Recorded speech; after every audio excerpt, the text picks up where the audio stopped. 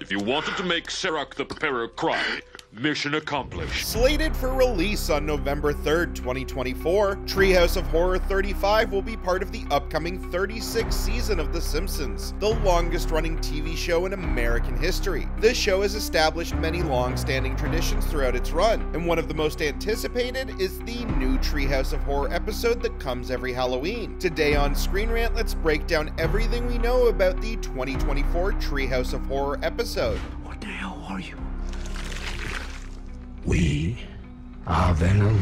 If the gift of Tom Hardy playing Eddie Brock in Venom wasn't enough, now it's confirmed to have inspired an upcoming Simpsons parody. Indeed, the promotional art that Fox released for Treehouse of Horror 35 is clearly based on Hardy's Venom movie from 2018. However, instead of the Venom symbiote from the alien planet of Clintar, Homer shares the promotional poster with a creature made of denim, which is also the title of this part of the Halloween special. Apparently, Homer will be forming a symbiotic relationship with a pair of jeans from an unknown reach of space, and this will likely give Homer the same powers as Venom, and the same dilemma as Eddie Brock, who at first struggled to get comfortable as Venom's host. What's unclear, however, is whether Spider-Pig from the Simpsons movie will finally return to thwart Homer's alien pants. What's more is that Homer's denim symbiote will be animated in stop motion by the same team as Robot Chicken, Stupid Buddy Studio.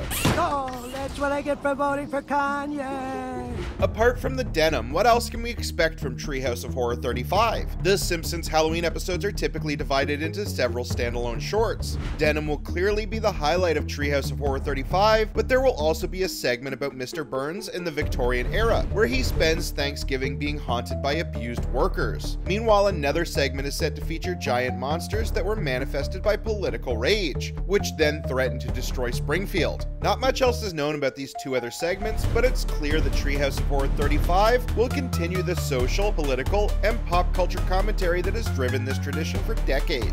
That said, it remains to be seen how this new Halloween episode will compare against the others. That's right. Build the tension.